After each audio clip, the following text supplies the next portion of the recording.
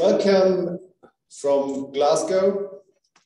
Good morning, good afternoon, good evening, wherever you are in the world. So welcome also to the audience here. It's a true pleasure also to facilitate also this initial remarks. My name is Holger Daltmann, and I work for the Climate Compatible Growth Program and the transport lead there. So we will have this afternoon, and can you go with the next slide, please?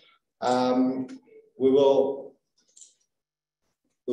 have 3 sessions this afternoon, and I will share that in a minute. So this is all today is about decarbonizing transport. Next slide, please.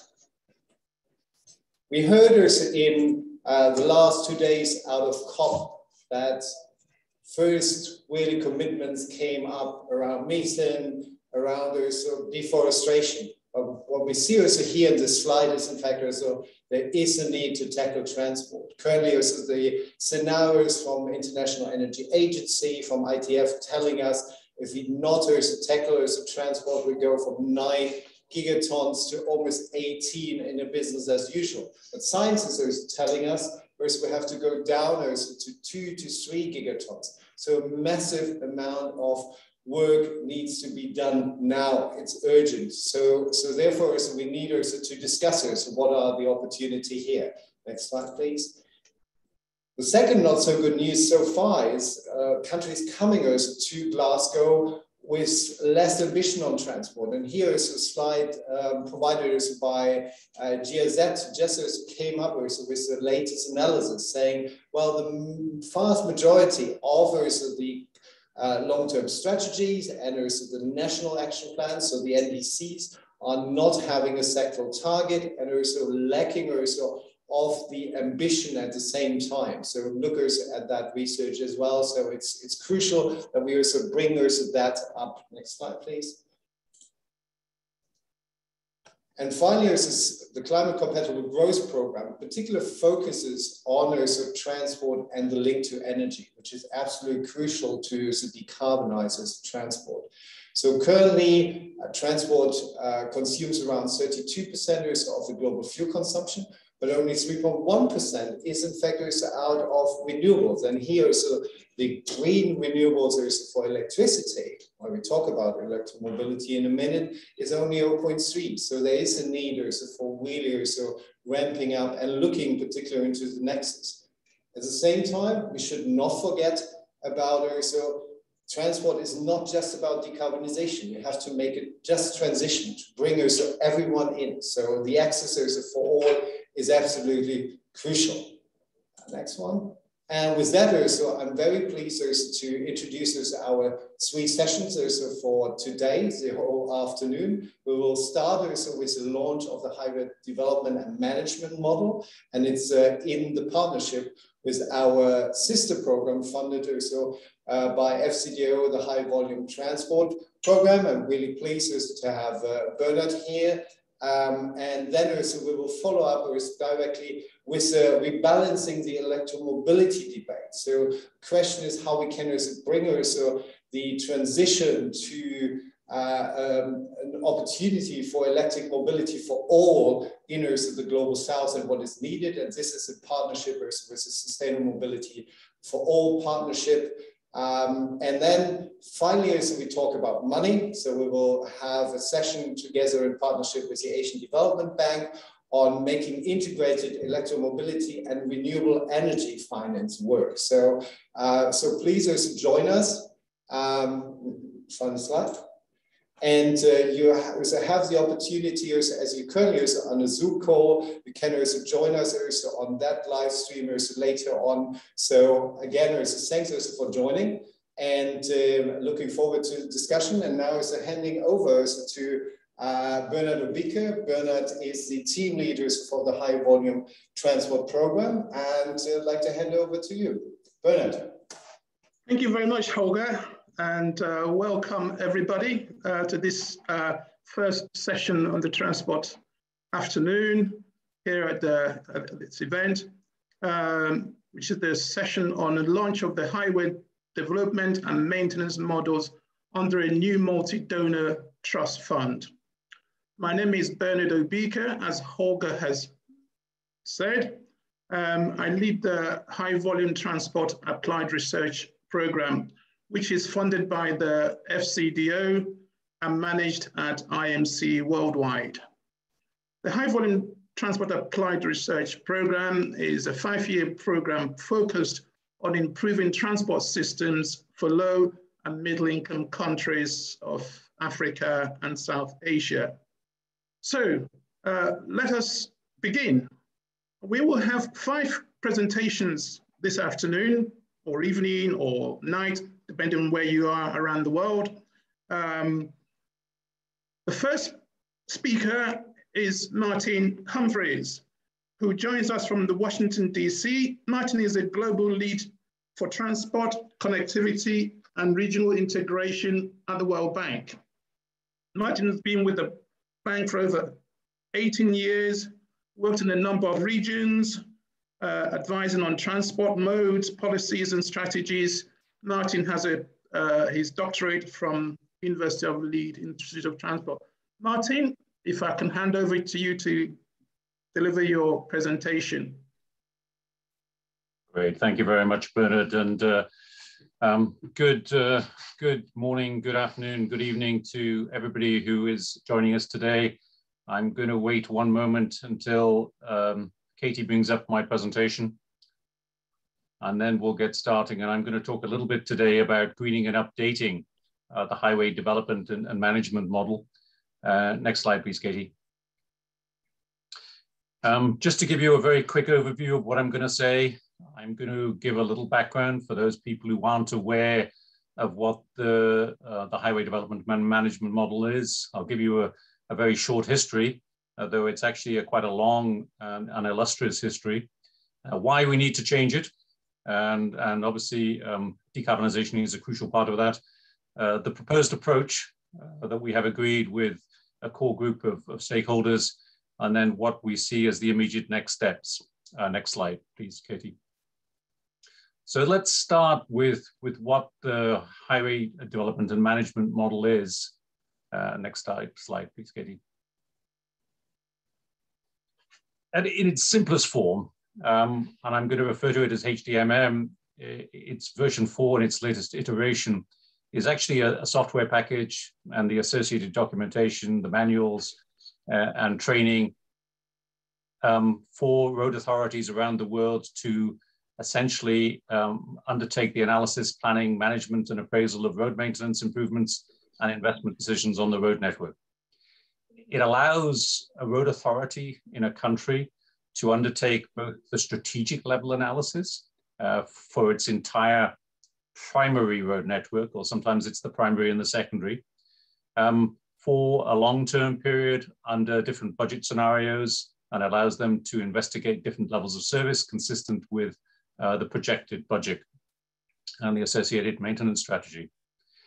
It also allows, with slightly more information, that same road authority to conduct what a 1 to 3 year, 1 to 5 year development plan, maintenance plan for the network, to identify in more granularity and with more certainty over the costs, the actual recurrent activities that are required to maintain the network at the defined level of service. And then we go down to the third level of service, the third level of activities within the program, and that's the project level analysis, where in its simplest term, it allows a road authority to investigate different options to upgrade a particular link in the network and get the economic internal rate of return and the net present value for those different options, and hopefully identify the one against a defined base case. Next slide, please, Katie. How does it do this? Well, it essentially relies on the calculation of the structural performance of the pavement and looks at the life cycle of the deterioration of that pavement, given a defined maintenance regime, given defined interventions, and climatic variation. It looks at how road user costs and benefits change given that given that deterioration over a defined appraisal period, and comes up with an economic comparison of the different project alternatives. Currently, I think 67 countries around the world hold the license for the software, and it's seen possibly in terms of the brand as commercially independent and certainly considerably cheaper than some of the proprietary alternatives that can be used as part of an asset management system in a road authority around the world. It's also been for almost since its inception a prerequisite to the provision of finance to the client countries of the World Bank and a number of other MDBs and bilaterals. And just to give you an indication of the scale and the potential impact on the importance of the highway development management model in relation to the portfolio of the bank, we currently have 162 active transport projects in our portfolio. That amounts to just over $30 billion US, of which approximately 20 billion are connectivity related, and that's essentially interurban and rural roads. Now, HDM4 in its latest version would have been involved in the appraisal of pretty much every road that is included within that portfolio. And going forward over the next 3 years, our pipeline is another $18 billion. And although we don't actually know until the project is approved how it's going to be coded, the expectation is that at least 50% of that, 40% of that will be again on connectivity on primary and secondary and tertiary road networks. Next slide, please, Katie. So let me just give you a very short history and explain why we're getting to the point we are at the moment. Next slide, please, Katie.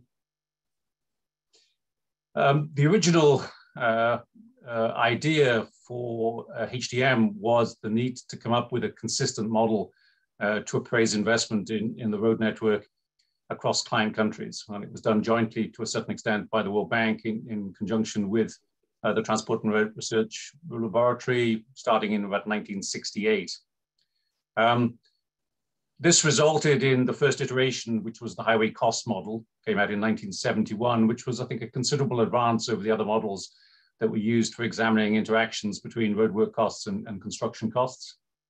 There was then a major field study undertaken in Kenya over a 4-year period by the same partners, which led to, on the side of TRL, the Road Transport Investment Model for developing countries, which came out in 1977, and the highway cost model, which evolved into the Highway Design and Maintenance Standard Model in 1979, and that was the original HDM1.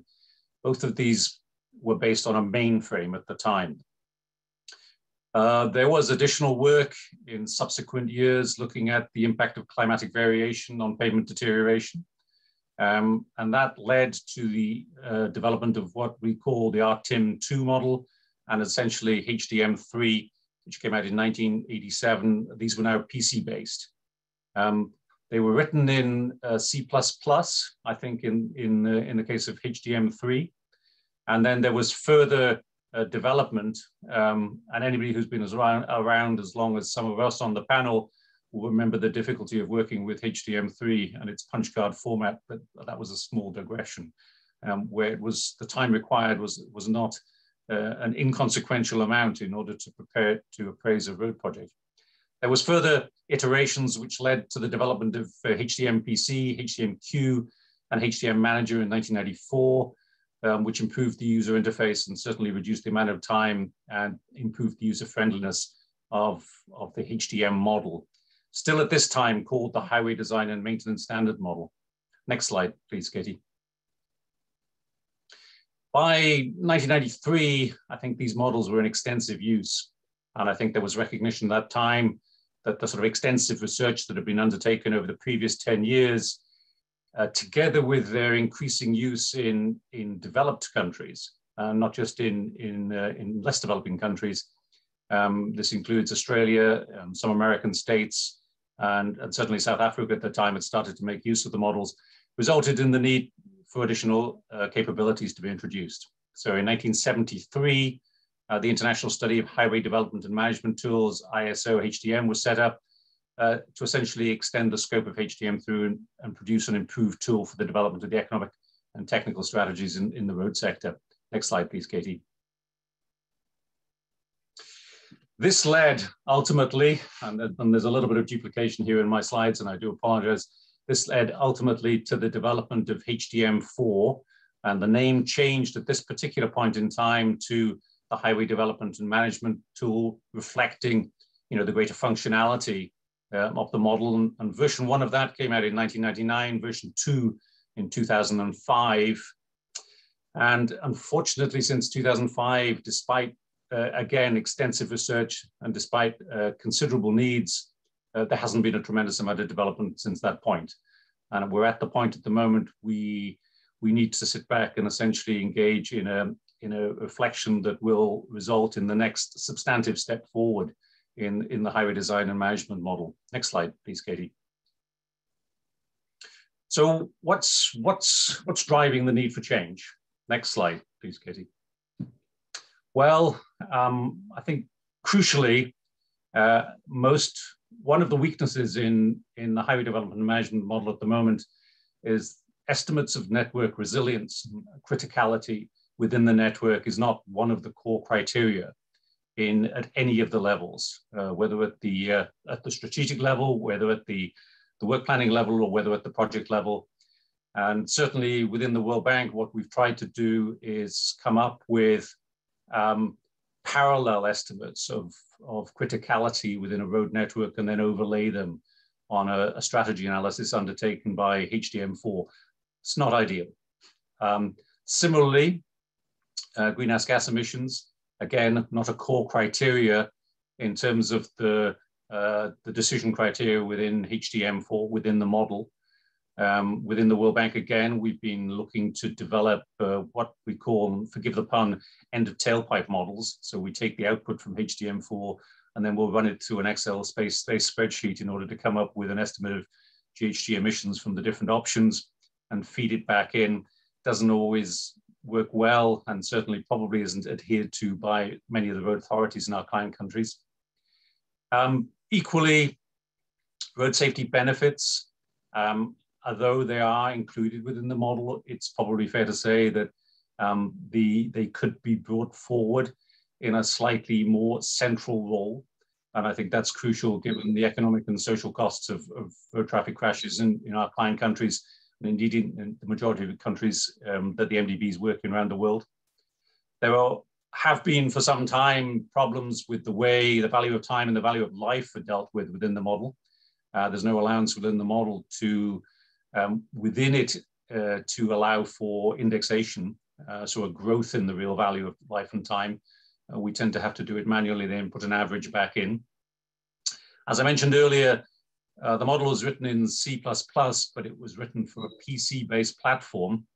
And I think there is considerable scope, and it would be far stronger if we move to a cloud-based model that would allow potentially the centralization of the data from the model and analysis on the data across regions, within regions, that would provide a tremendous amount of value in terms of comparators to road authorities and countries that we have only just begun to explore. And traditionally, we've always had difficulty collecting in a robust manner, even to the point of comparing unit costs for road interventions across countries, for instance. Second to last, tertiary roads. At the moment, HDM4 allows us to look primarily at the primary and secondary road network. Tertiary roads have generally been handled for a number of reasons by a different model. In the bank, it's the red model. And I think it's possible in terms of the way that HDM could be extended now is to allow it to cover all levels of the road network outside urban areas. I think it's probably fair to say. And then finally, the current license period runs out in July next year. And this was seen as a very opportune time in order to look at a different institutional model, put it possibly on a slightly more sustainable footing that would result in incremental development going forward that would negate the need to come back and return with significant investment to engender a further upgrade in 10 or 15 years' time. Next slide, please, Katie. So how do we propose to do this? Next slide, please, Katie. We there was a small group of stakeholders, ourselves, the FCDO, ADB, together with the existing stakeholders within HDM4, I think that relied very heavily on the work done by Bernardo Pica, IMC Worldwide, and HOTUS Media under the high volume transport program of the FCDO, which did an initial business plan, looked at the advantages and disadvantages of the model, looked at the potential for the model going forward, and I think made a substantive input and identified a pathway for the development of the model. It was suggested that the World Bank take on the leadership of this, given the scope of the organization. And from our side, I think the administrative vehicle that we proposed to use was a new facility to decarbonize transport that has just recently been set up within the World Bank. Aspiration of that, of course, is that we will have a delivery modality for catalytic funding to formulate, innovate, and scale up support to client countries to decarbonize transport and build resilience whilst meeting their growing mobility needs. And obviously improved road network planning, management, and resilience is central to a low carbon transport system. So from our side, the GFTT is the vehicle that will handle the flow of funds necessary to invest in the upgrading, extending, piloting, and rolling out of HDM, what we call here HDMM version 5, a notional title that I've given it, and forgive my, my prescription. Next slide, please. In terms of the governance structure, under, I think it's fair to say, the administrative structure that would normally be used to oversee trust fund monies within the World Bank, the proposal is that we will have a small steering committee comprised of core members. We'll have a project management team that will be based in Washington, DC at the World Bank. And then we will have contributors and technical advisors who will contribute both to the project management, but also more importantly, to the work streams under each of the areas. And you can anticipate that those work streams are going to be focusing on things like, initially, I suspect, the technical platform, the move from C++ potentially and a PC-based model to a cloud-based system, with parallel work streams on road safety, potentially wider economic benefits, maybe, and I know Joe's going to talk about a little bit about those in his presentation, the inclusion of tertiary roads, network resilience, greenhouse gas emissions, all in parallel that would feed back into the work done by essentially the group, the technical IT group. There would also be a work stream on governance and the institutional model, and that's probably one of the earlier ones that will be settled. But there's a degree of conjecture here now, because what we propose to do essentially is have an agenda that lays out a timeline consistent with the funding that is raised from interested stakeholders and participants in the first steering committee meeting, which we're hoping to hold before the end of this calendar year. Next slide, please, Katie. As I mentioned, we are reliant and very thankful for the good work done under FCDO's HVT program, IMC Worldwide, and HOTUS Media. The work, as I mentioned, included a review of the need and perspective of the clients. Most importantly, gave us an indication of the potential improvements in the outlined business case. Estimated cost was, I think, $4 to $6 million. I put 3 to 5 in here. But I think we would probably err on the conservative side. And that includes, technical improvements, platform changes, piloting, training, and the rollout. And, we would anticipate that rollout is going to take, a couple of years, even with the 67 countries we have at the moment, and that's after the piloting, potentially. Now, we have initial funding from the World Bank, FCDO, and PIAC, committed from PIAC.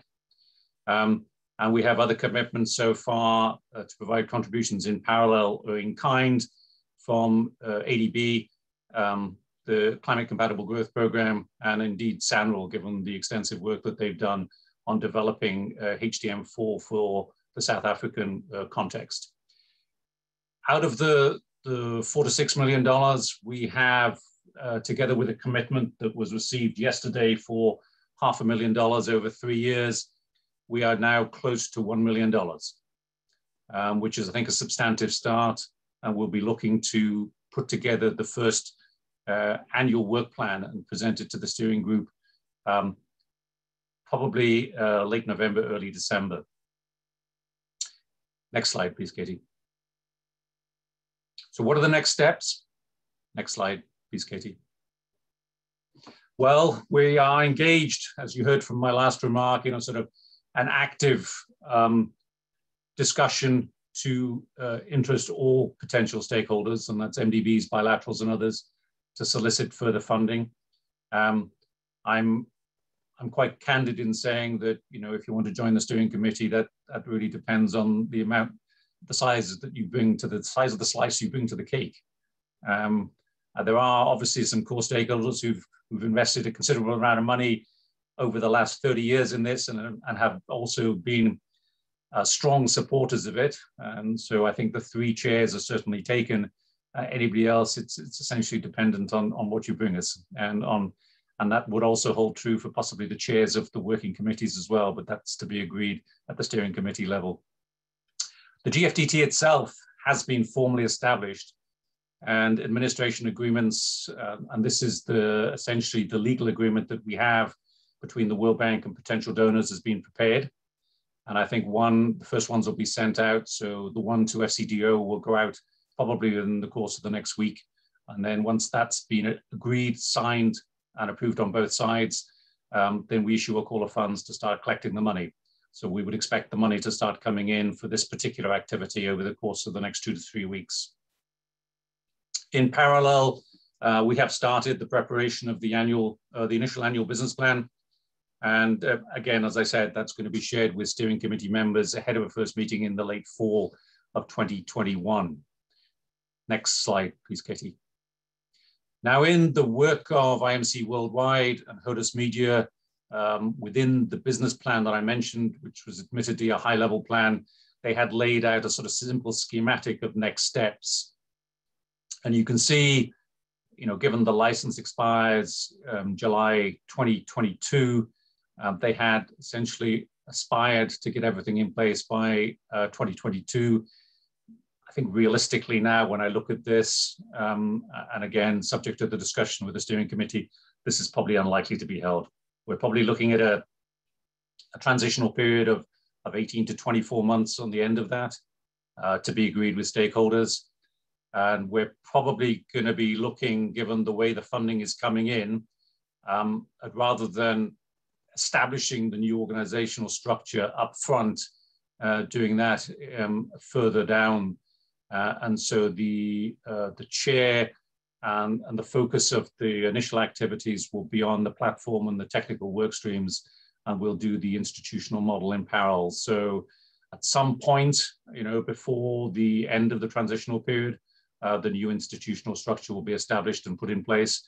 And I would guess at that point, we'll be looking to hire, you know, the managing director and the technical director. Until then, I think we're very keen to ensure that the existing roles are continued, essentially are fulfilled by the same actors that are in their function at the moment. And indeed, we've been reaching out bilaterally to key individuals and key organizations to ensure that's the case, and to reassure them that you know, funding will be available from GFDT if necessary in order to sustain their position. I think that's the last slide, Katie. So let me just move on. It is. And I understand that we'll be answering questions at the end, so let me pass it back to Bernard. Thank you very much, Martin, and thank you so much for keeping to absolutely spot on. Thank you. Just to remind participants that for questions, please use the slido.com to pose your questions, which we will take, as Martin has said, at the end of the presentations. So we'll move on to the next presentation, which will be by Dr. Eric Stannard. Eric has an expert knowledge of HDM4 and is a visiting lecturer at the University of Birmingham. Eric is also currently the Chief Executive of HDM Global, which is currently responsible for management of HDM4 under a concession arrangements with the World Road Association, (PIAC). Eric will speak on approaches for improving climate issues into HDM4. Thank you, Eric. Thank you. Have the first slide. So my talk is just going to build on what Martin has just said, introduce some ideas of how HDM4 is currently being used to address some of these climate issues, and suggest some ways that we can improve that going forwards. And in some respects, it will introduce some ideas that will be expanded upon by the talkers that will follow myself. So if we just move on to the next slide. So HDM4 is a decision support tool, and it's the development of previous tools which date back to the 1960s, as was previously mentioned. The last major update of the analytical framework and technical models took place over 20 years ago. Despite the age of the models, HDM4 remains today a well-respected piece of software. It's widely used all around the world. And in fact, our latest figures say that we've actually sold the software into 120 different countries. You know, quite a worldwide piece of software. And that's typically used to perform these technical and economic appraisals of road investment projects, as well as the network and strategic level analyses that were previously mentioned. It's used by governments, development banks, road agencies, maintenance contractors, and universities as well. So it has a large breakdown of users. So typically HDM4 has been used to help organisations make decisions on road investments, trying to meet a given road standard for a minimised cost, for determining the economic return on their road investments. But more recently, it's become more important to include elements of the climate resilience of that network into the analysis, and also to understand how the road network will impact on the production of greenhouse gases. Next slide, please. So we know that climate change is having an impact on the performance of road networks, and it will continue to do so in the future. And this is mainly due to the impacts of higher temperatures, increased volumes and increased intensity of rainfall that's occurring and damaging the road. And this also brings about an increase in the extreme weather events that are happening, and that can result in flooding and landslides, which have an impact on our road networks. And we're also predicting that in the future, with sea level rises, there'll be an increase in erosion and flooding, especially of those networks that are close to those areas. So when performing an analysis using HDM4, we need to take account of these factors so that we have a full life cycle understanding of the road network's performance under these climatic changes, and we can predict what the maintenance needs are in the future as a result of these changing parameters. Next slide, please. So the current models in HDM4 were developed really before climate change was as high on the agenda as it is now. And due to this, the current models have some restrictions. But if we're going to use HDM4 today, we need to overcome some of these restrictions so that we can address some of those issues. And we heard Martin say some of the external tools that the World Bank uses and brings those results back into HDM4. So yeah, although it's not ideal to have these workarounds, we can use HDM4 to give us some indication of how the climate is going to impact our road network. So one of the limitations currently is that HDM4 assumes a fixed climate throughout the analysis. So we're not assuming that the temperature is increasing year on year, rainfall and intensities. We're actually just using an average value for the rainfall and the temperature.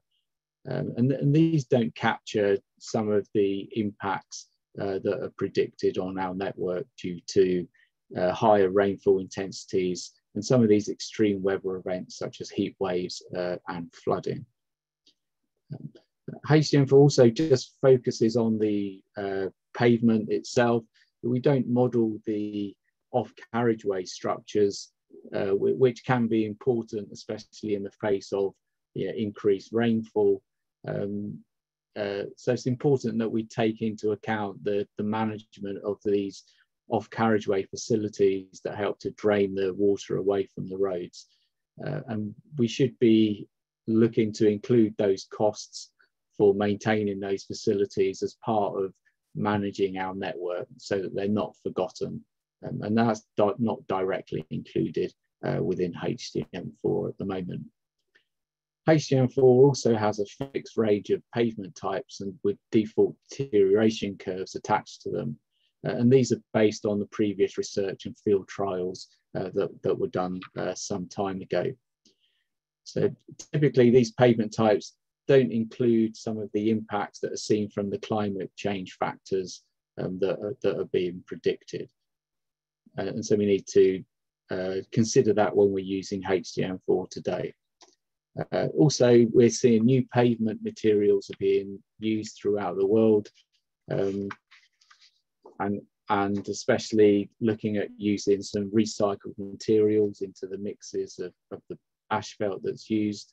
And we need to be able to model the impact of these new materials on the deterioration and maintenance needs into the future.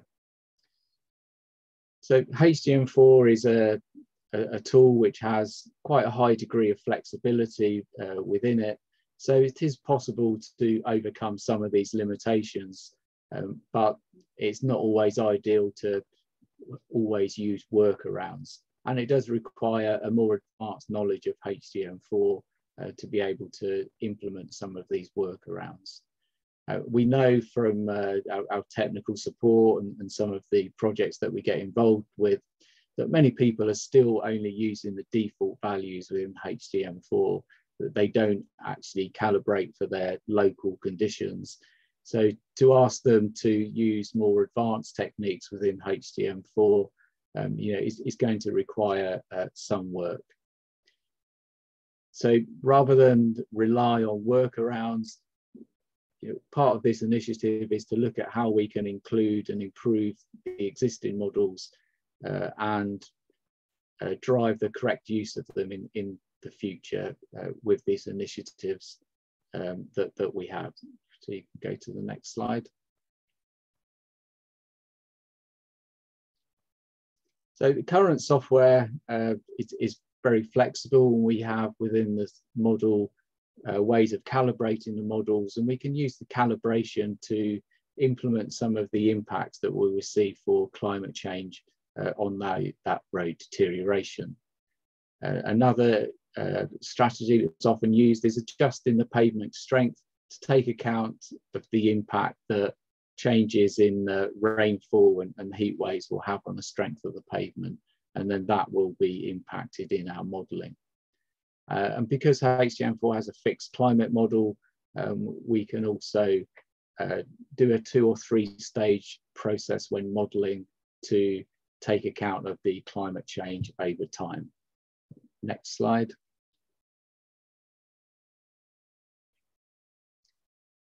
So this is my last slide, and we're just looking at some of the things that we may wish to change. So we want to be looking at the climate changes and the changes that will need to be made to the road deterioration models to include impacts of this climate change parameters. We want to look at introducing a framework so that we can include these new pavement materials that are now being used that are more resilient to the impact of climate change. And we want to look at being able to estimate the total greenhouse gases that will result from the road network. Whereas HDM4 currently considers the tailpipe emissions, what we want to do is to look at the road construction costs, the vehicle manufacture costs, the fuel production and delivery costs, as well as the improvements in the vehicle technology, such as electric vehicles and hybrid vehicles.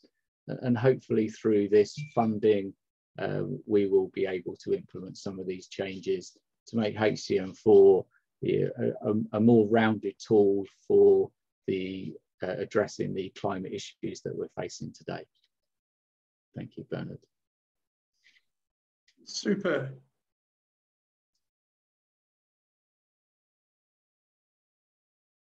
Thank you very much, Eric.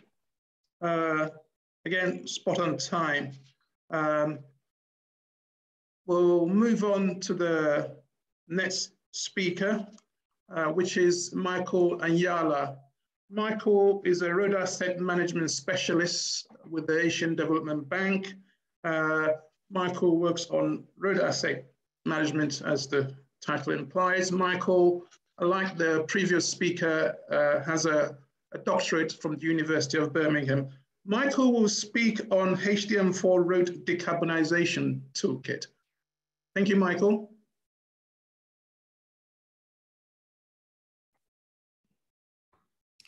Thank you so much, Bernard. So let me just start by saying that the Asian Development Bank has committed ourselves to ensuring that all our non-sovereign operations are aligned to the goals of the Paris Agreement by July of 2023.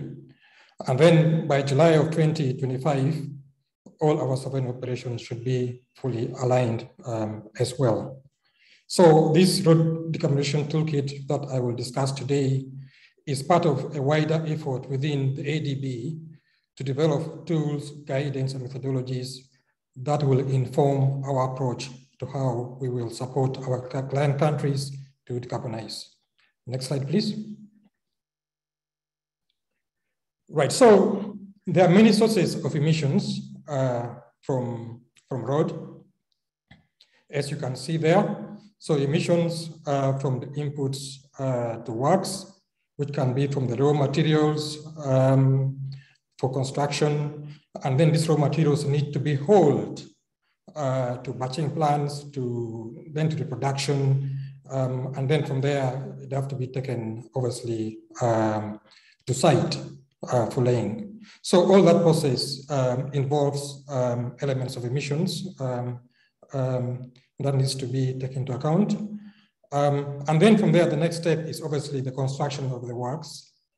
And again, at all stages of the life cycle of the road, from the construction to the maintenance, to the periodic maintenance and reconstruction, the process of actually doing the works itself also results in greenhouse gas emissions.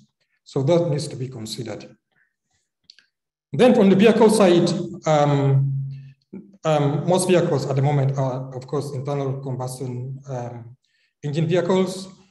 So the sources of emission includes, the oil production. So when the oils are being produced, again, that process requires, produces emissions. And then there's a transportation of that oil then to the refineries, and then to the pumps. And then, of course, then the vehicles themselves that will utilize the oil, of course, then produces emissions.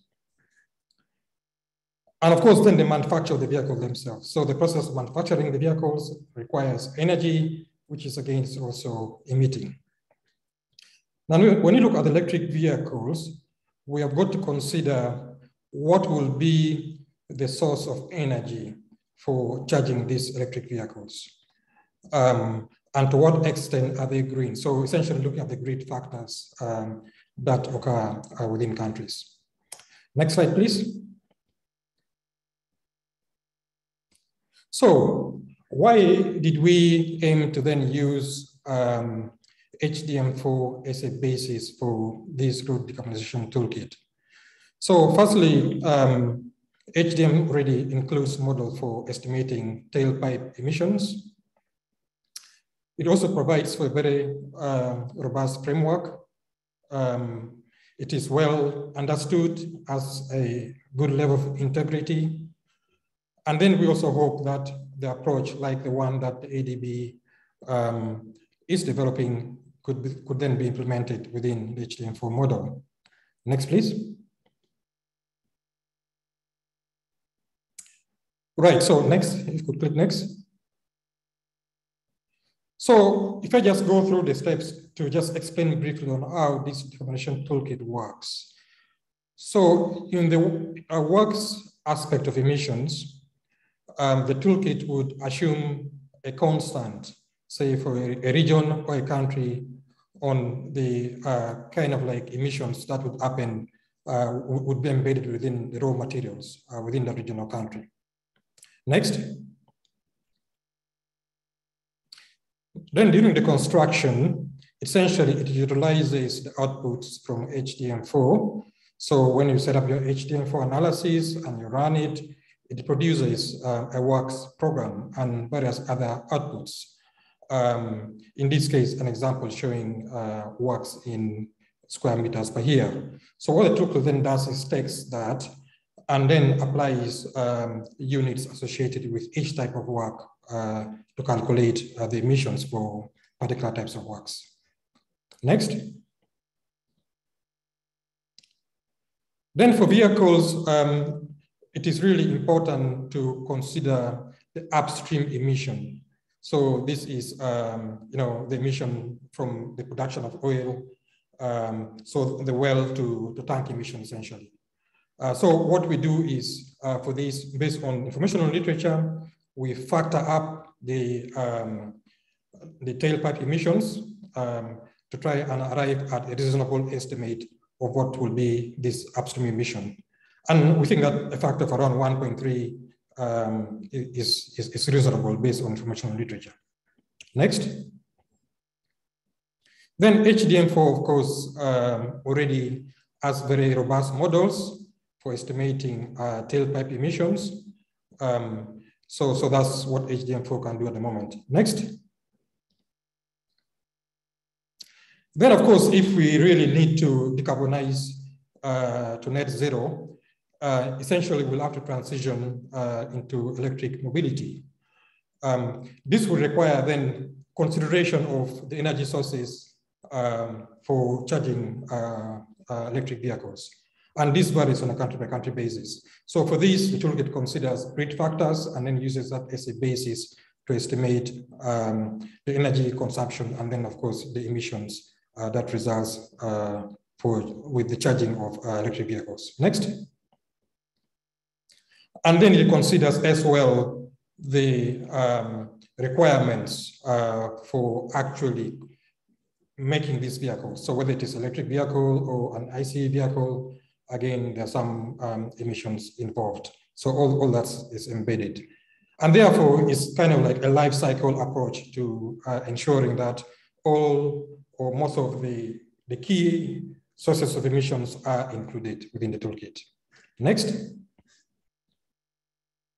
So just to illustrate the way that this toolkit works, so you'd have to run HDM4, set up your analysis within HDM4 as usual, with the scenario you'd like to analyze. So whether it is a strategy analysis program or project, then run it, and then the toolkit then will import the data. So it takes the data from the run data and then produces outputs of the emission estimates and also other outputs like economic analysis. Next.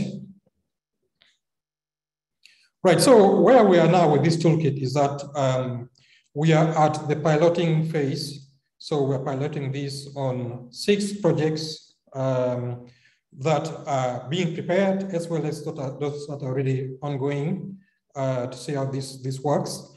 And the initial findings are very encouraging.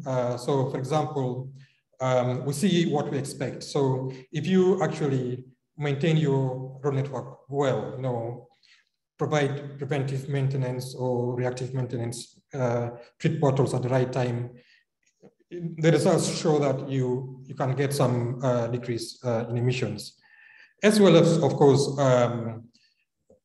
if you maintain the road well, fuel consumptions can become lower if speeds are constant. The use of cleaner fuels, of course, reduces emissions. So all those seems to work quite well. So in addition, also, of course, HDM4 has a very robust speed model.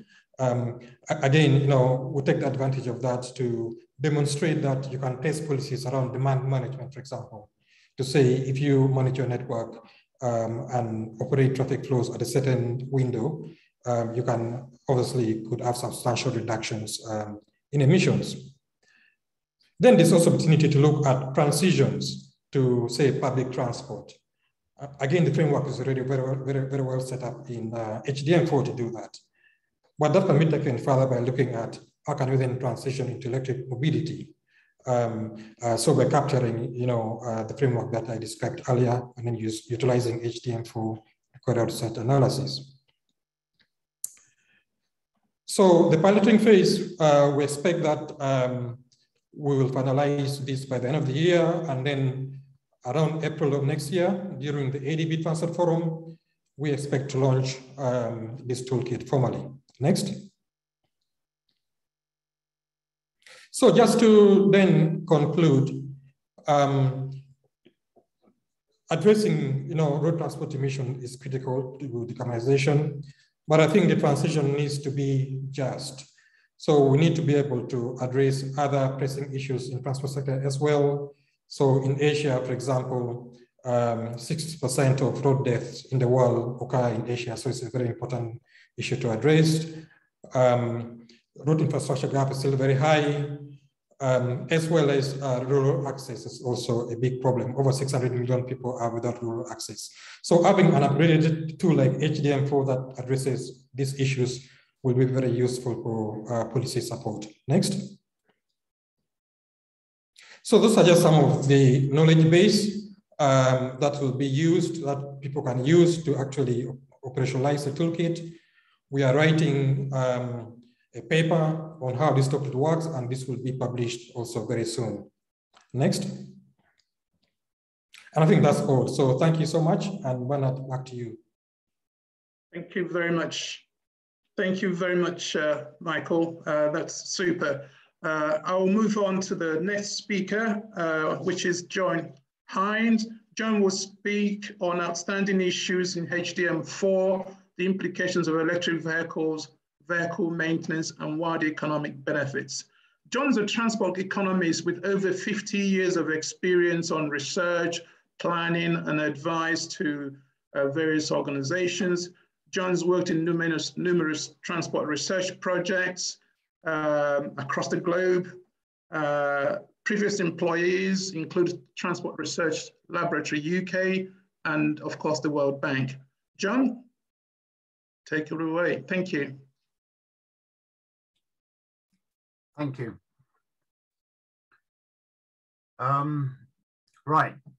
Good afternoon, morning, evening to everyone. Yes, as I'm going to talk about some of the outstanding issues, from my perspective.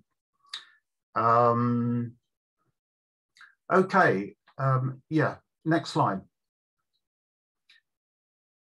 So the HDMM provides a really good opportunity to us to reevaluate what we want from a road planning model. And of course, there have been moves for a number of years to try and introduce carbon pricing into construction and road maintenance, and recently into vehicle operating costs, measuring the emissions and what the carbon consequences of that would be.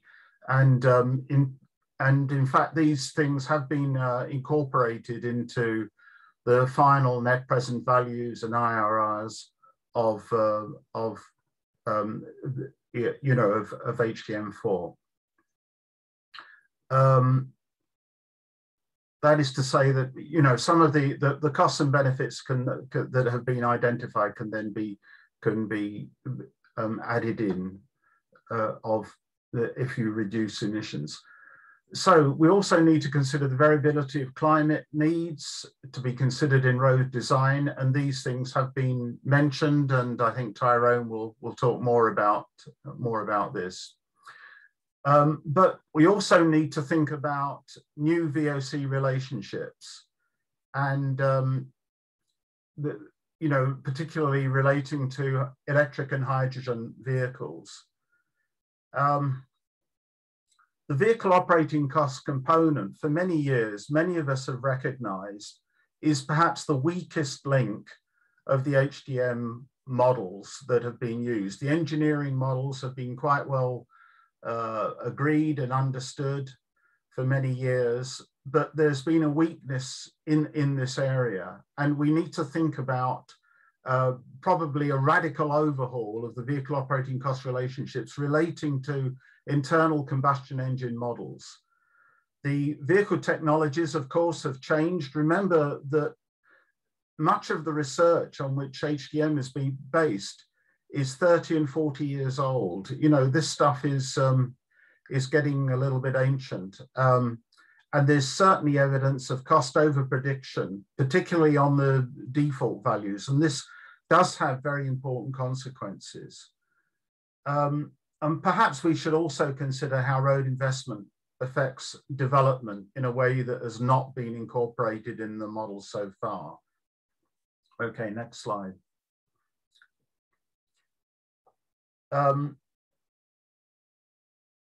Yeah, so what's the impact of new vehicle technology? And it will have a profound effect.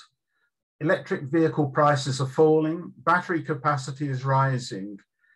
By 2025, new electric cars will be equivalent, the prices will be equivalent to their internal combustion engine counterparts. But there are major uncertainties about how heavy vehicles will develop. And heavy vehicles are critically important to HDM4 because most of the benefits that we estimate relate to heavy vehicles. The fuel costs of electric cars and motorcycles are much lower than for internal combustion engine vehicles. Electric vehicles have high fuel efficiency and emit less greenhouse gases. And there's going to be difference in the maintenance costs. Electric vehicles have far fewer moving parts, although difficult to be exact. Most authors agree maintenance costs are lower and that they could be as little as, some estimates I've seen 30%, others 80%, with an average at the moment, people talking about 50%. This is for cars. We don't really know how it's going to work out over their lifetime. And of course, the maintenance cost depends upon the lifetime.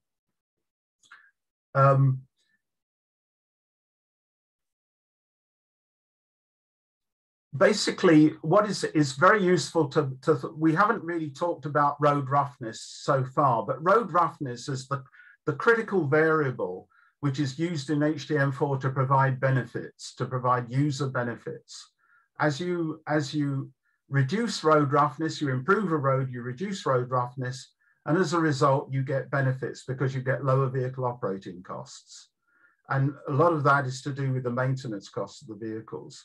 And this is, unfortunately, this is the topic which is really the most uncertain. Next slide. So the way HDM works at the moment is we forecast what the vehicle operating costs are going to be in the next 30 years, up to 30 years. And we also know there's going to be a mix of vehicles and vehicle technologies on our roads as gradually internal combustion engine vehicles are phased out. We need to think about how to model the switch in vehicle types and how to incorporate this into HDM4. Lower vehicle operating costs for electric vehicles will almost certainly mean lower estimated VOC benefits and less savings in greenhouse gas emissions from road investment for the same traffic. As I say, this is not good news for HDM4 practitioners. There's often huge pressure to come up with the right answer to justify the road investment. And I have met consultants who have been dismissed from their jobs because they couldn't make the road investment pay that they couldn't come up with nice positive answers that the client wants. So, you know, there is an issue, and HDM4 allows for detailed calibration.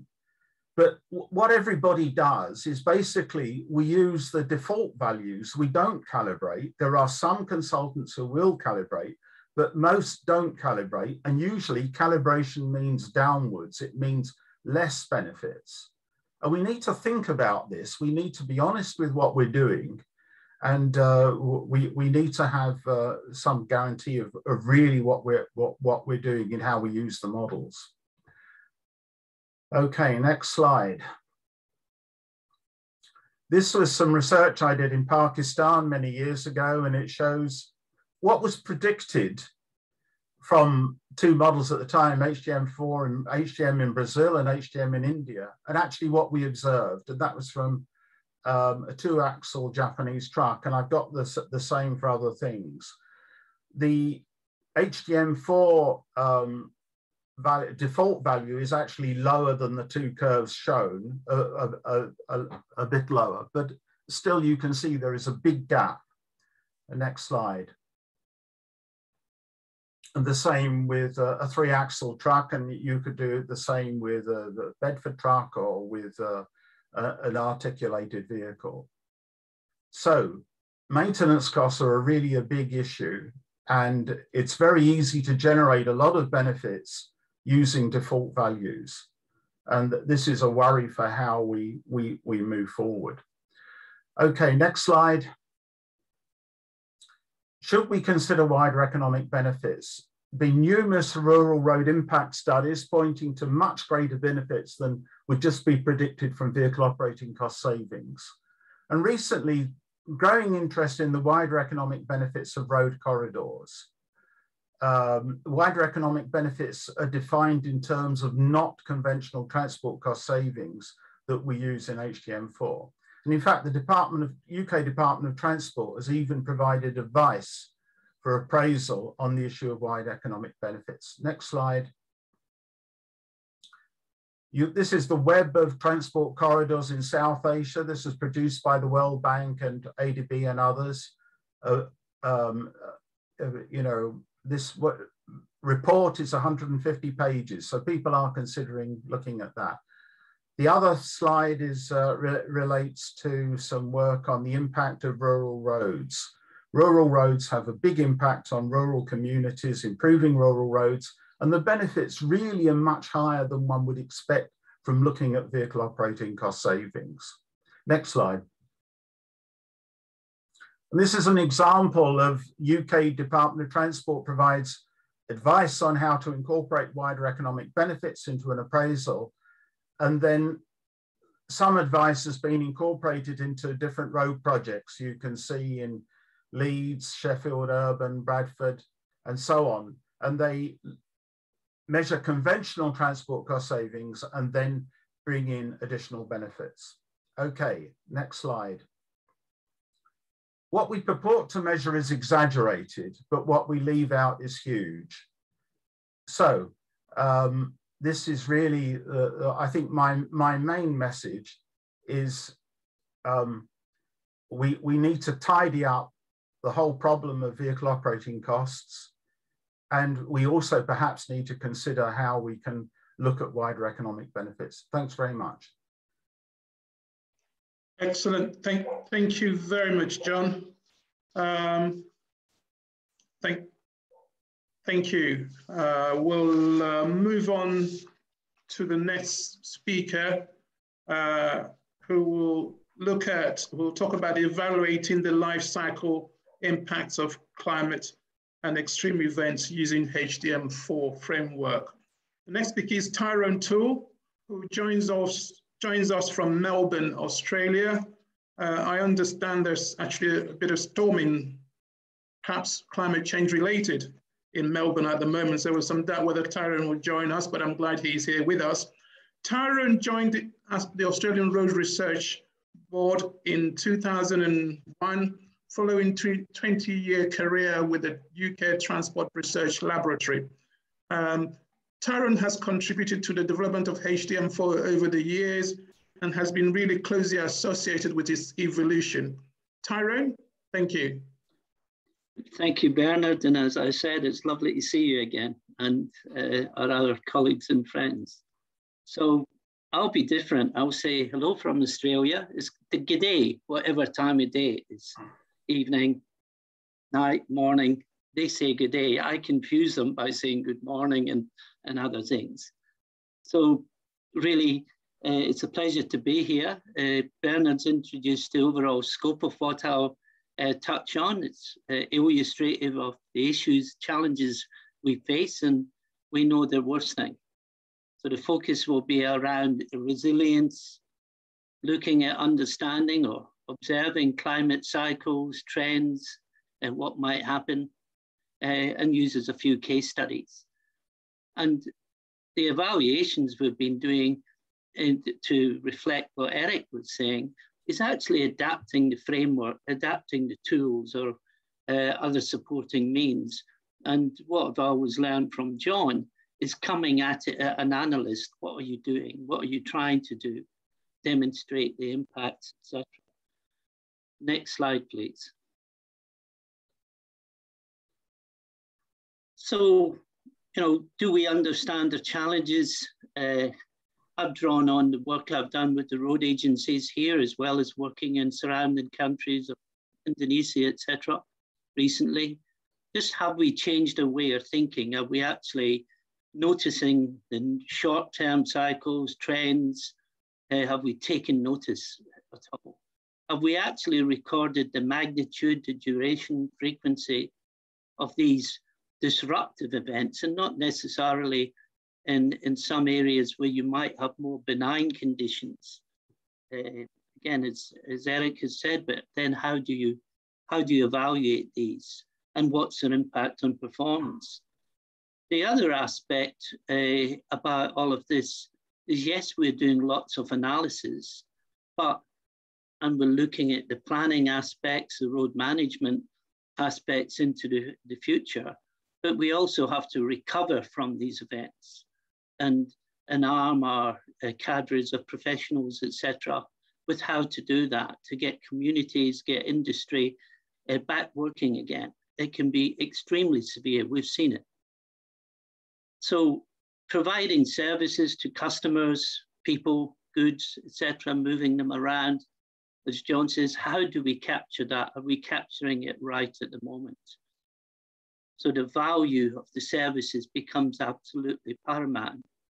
We need to be able to spring back, or perhaps it's a short wait. If we've got high resilient pavements, once the waters go down, we can get through in some cases. We've been seeing this with some of the more resilient technologies that have been applied lately. Next slide, please. So the example, as I mentioned here, the land of fire and flood, a lot happens here, even down in southern Australia, Victoria, where I am. But what is it? The diagram here is showing these periods of El Nino, which is the more drier climate cycles, the La Nina events are wetter, and the dark colors, the blue reflects the highest on record, the deep blue. The deep red reflects the driest on record. So we've got these cycles. They're worsening, they're intensifying. You can see in the 2010 to 11 examples, absolutely hammered Queensland as an example, and other parts of the continent. In 2016, I think there was something like 15 or 16 major events spread across not just the coastal areas, but sucked right into the middle of the semi-arid and arid areas where, again, planning in that wouldn't be accounting for these conditions in a normal sense. So extreme conditions, uncertainty going forward, or this massive variation. Some of the things that we've identified as some of the issues fundamentally are also simple. Pavement failures are dominant. table drains are missing, they're blocked, they're inadequate, etc. So what can we do? So as we talk about off-road assets and not just what you see in front of your nose as you drive down the road, we need to be looking around the countryside as well as the climate itself. How is it changing? What's happening through that? The other aspect is still many sections waiting to fail. We invested, I think, around $6 billion in that year or so. 25% of the network was significantly repaired. That is massive.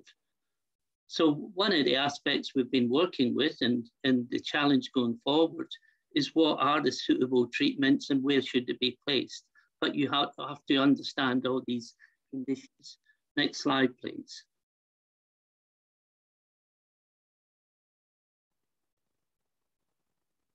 So again, what does it look like? Can you see here in the dark purpley colors and blue, just how severe these periods are, the volume of rainfall, with intensity, etc., has been enormous. In this case, in 2019, vast swathes of the countryside flooded. We call it channel country up there, where you've got much drier areas draining into the middle of the continent. You've actually got massive overland flows, as well as it coming down from the sky. And it makes some of the southeastern areas extremely vulnerable.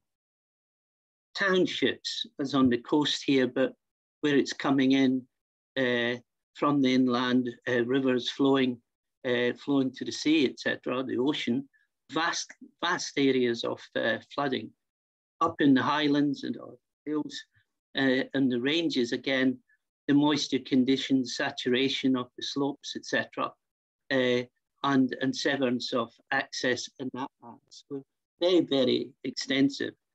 Next slide, please. In the work that we've been doing lately, I would say last 5-10 years, but we've also been drawing on a lot of historical work, and in fact, it goes back to much of the similar work we've done around the world with TRL, etc. But what's been observed is the positions of standard aspects, they don't sit at the same position in any year, the 500 millimeter ISO yet. It moves vastly over a few years. And again, those design criteria we might have been considering become inappropriate, and we've perhaps not planned for it. Next slide, please. Transition. And again, underlying this, we've got other things: black cotton soils, reactive clays. Transition, please. We've got these impacting it as well. So many of these variables we need to be able to better take into account in our planning analysis. Next transition. Apologies on this, I thought I had removed the transitions. So vast differences from what we might otherwise apply is a more static model. So again, what Eric's proposing and other areas like that very much will lead us to a better type of analysis. Next slide. So what does performance look like? Next transition. And how does pavement strength change, and how does the climate, etc., impact that? We can, from our knowledge, etc., see how the deterioration of strength might change over time. But what if we've got these switching in climate patterns and trends into the future? It becomes complicated, but it needs to be addressed. When we're looking at lower volume roads, etc., or even high standard roads, the strength changes significantly. And in the bottom corner of this slide, you'll see the differences in the road condition projection, and hence the vehicle operating costs, perhaps access quality, etc. Next slide. So a resounding yes from me on really addressing this modeling of climate cycles and extremes. I spoke about the 6 billion. The best for network approaches are very interesting. What we're seeing is there is a big bang for a buck. If you get it right, then you can forecast what happens. So major routes, development routes, we must do these differently. Next slide, and I'll wrap up on the next slide. So John mentioned the next transition, parts consumption, very, very important. We need to grasp that. Next transition, please. And again, on life cycle greenhouse gas emission assessments is alluded to by Michael and explained by Michael. But the key is also better data and assessing uncertainty. So this whole business to undertake scenario analysis going forward, not keeping things constant, should be a focus for the new model. Thank you. Thank you very much, Tyrone. That's excellent. I think that brings us to the end of the presentations. We now have about 15 minutes or so for questions and answers. And if you have any questions, just to remind you that you do have the sales Slido. Still questions. I'll move on to the first two questions directed at Richard Martin Humphreys. Richard, the question is, does economic comparison of project alternatives also cover other modes? Does economic comparison of project alternatives also cover other modes? That's directed to Richard Humphreys, but other panelists may wish to make a comment following Richard's response. Okay, thanks, Bernard. The short answer is no. I mean, let's distinguish here between, a planning tool that's used by a road authority to work out how it's going to deliver a particular level of service or how it's going to undertake and develop an annual or multi-annual business plan in relation to its maintenance strategy, or to do the appraisal of a particular project from what we would see as the overarching piece of work that we normally advocate in a client country, and that is, a national transport master's plan and strategy. The latter would certainly look at issues of multimodality and would look at, different options in relation to road sector vis-a-vis, rail, inland waterway, coastal shipping, ideally, and come up with an integrated plan, ostensibly, that reflects the priorities of those modes. So that's your overarching framework, and then you drop down a level within each of the sectors and you do the business planning, and the HDM model essentially allows the road authority to do the business planning in the road sector on the primary and secondary network. Let me pause there and hand it back to you. Okay, thank you, Martin. Is there any other panelists to comment on that? If not, I'll move on to the next question, which is again directed at you, Martin, which is, what is the usual rate of return for different road types, and what externalities does it take into account? I'll just repeat, what is the usual rate of return for different road types, and what externalities does it take into account? In relation to the first question, we had our independent evaluation group did a review of the transport portfolio over a 10-year period, and the average internal rate of return for road transport projects, primary and secondary road transport projects, was approximately 25 to 35% IRR. And that's, broadly what we aspire to still within the institution, subject to some of the caveats that John raised, obviously, going forward, and the issues of greater accessibility, wider economic benefits, and health and employment issues. In terms of the externalities currently, it's primarily road safety benefits brought in a sort of end of tailpipe manner, as I discussed earlier. And there's some consideration of greenhouse gases. But again, end of tailpipe manner, as I mentioned earlier, not certainly one of the central decision criteria within the model, and that undoubtedly needs to change. I wouldn't say some of the other issues like congestion, community severance were handled particularly well within the model, if at all. Let me pause there. Yeah, thank you. And feel free, any of the panelists, to comment as we go, but if not, we'll move on to the next question, to another question.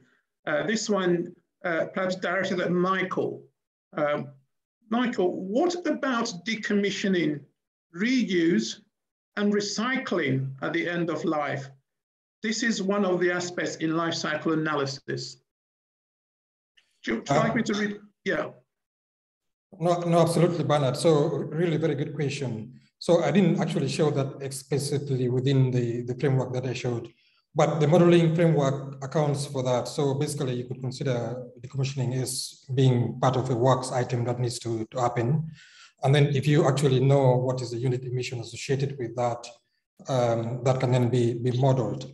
But just on recycling, so this is really interesting. So one of the purposes of this tool for us is to promote what we call green infrastructure design and implementation.